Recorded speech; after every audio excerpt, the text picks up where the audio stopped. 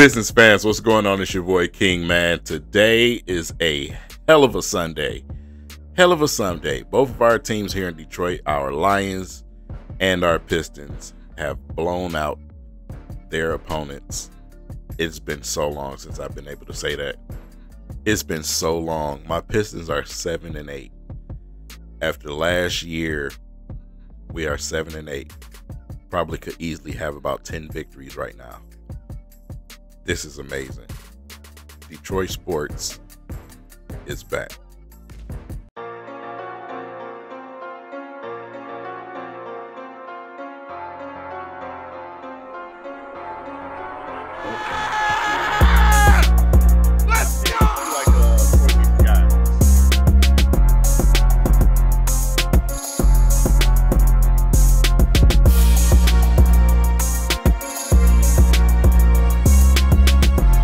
Hey, King paying for gas.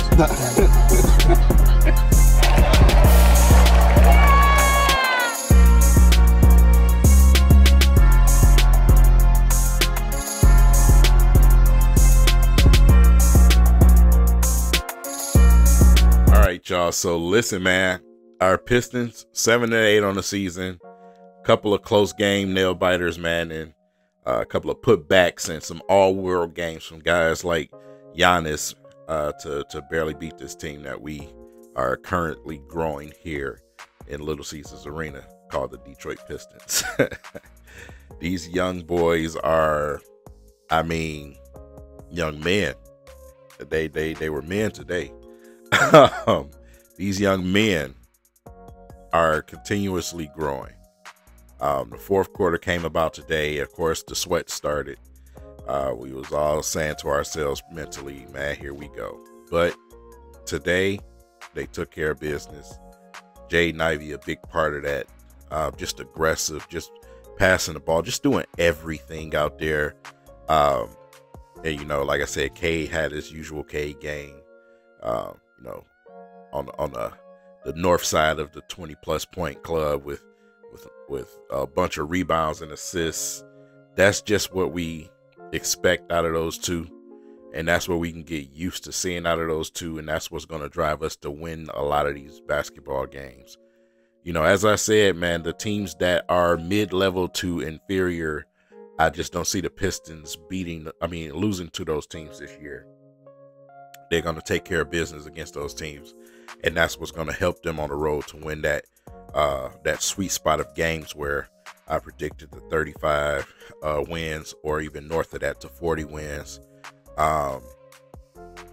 Taking care of business in games like this is going to help you along the way, because we still have a trade deadline coming up months away where we can add more talent to this team.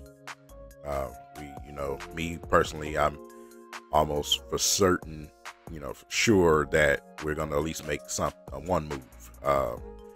And who that'll be, we'll find out. But right now, our main part of our core is secure, and they're going to be secure. And they're going to perform for us, and it's going to lead them to wins, man. More wins.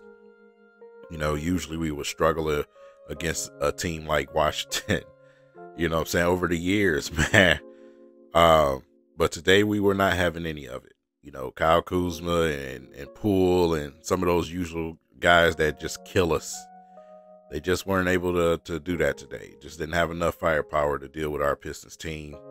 The defense and the ball movement, it continues to improve. We still don't have a full roster yet.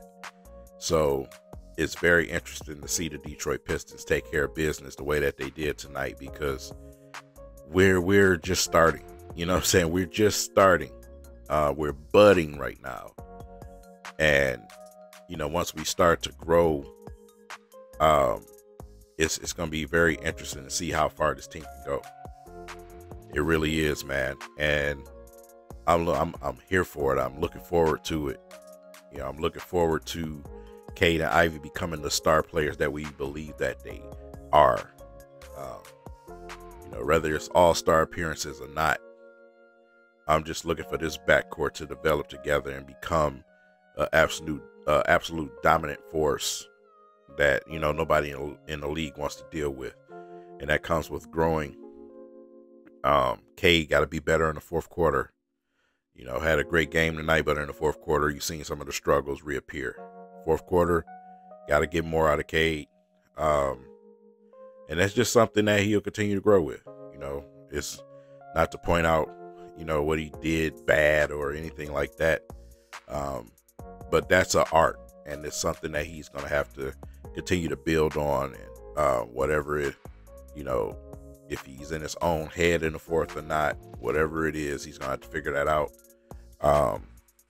I prefer Ivey and Beasley on the floor in the fourth quarter, at least with that last 5 to 6 minutes left, because it helps with the scoring punch. And you seen Ivey drive and kick the ball because he's drawing a crowd now, simply because a lot of these teams figure out this guy, we can't stay in front of this dude. So that sets Cade up for easier shots. Beasley set him up for a shot today in the fourth quarter. He didn't knock it down, but the fact that it was available is, the positive from that situation, because there's going to be games where he knocks that down, obviously.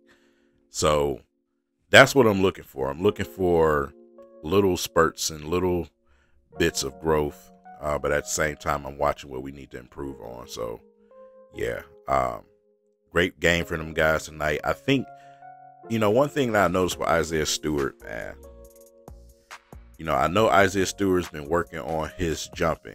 He's been working on, he's been jumping, he's been on the box, he's been jumping on the box. I pay close attention. I feel like he's jumping a little bit higher. I don't know if it's just me, but a lot of those block shots that he's been getting up. He's been getting up. And I wonder if that has anything to do with it, man, because you can train yourself to jump higher. You really can. And to maximize your jumps. And I just feel like, he's turning into that player defensively that will be able to deal with these bigger guys and these driving guards at the basket, because he's been able to block their shots. He's been able to get up high enough to be a pest at least. And that's going to help him out a lot. It's going to help him out a lot. So, again, Duran just got to continue to work on, not fouling, moving your feet, using your body, controlling your body. That's crazy, because I just spent half a day coaching that. Yeah, I had to coach my son today and some of his teammates about that today. We had to coach that today, even though it's Sunday. We opened up the gym and let the boys come in. So, at an NBA level, when you have to say stuff like that, it kind of makes you cringe a little bit. But moving your feet, man, using your body under control, less hands, control contest at the basket is what you got to work on. You can't be lazy with it. You need to make sure that your technique is valid, and that'll keep you out of that foul trouble. Sometimes you don't have to try to jump to the moon and block the shot. Put your hands up. You big enough. Put your hands up, man. Take a charge. You're too big to not be taking charges.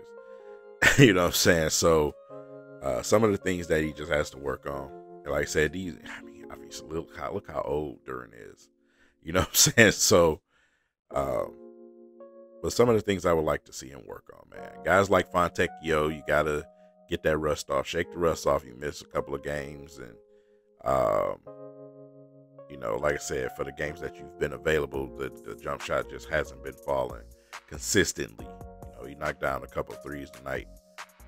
But you want to see the consistency get back with him, because a lot of us was very high on him last season.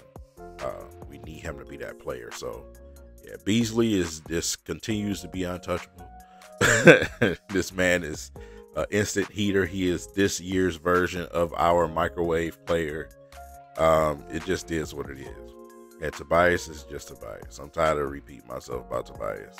Tobias was Tobias today. So that's pretty much it for this game. I'm looking forward to the Pistons continue to get stronger and get better, and to see them have this growth right now while our other teams are good here in the city.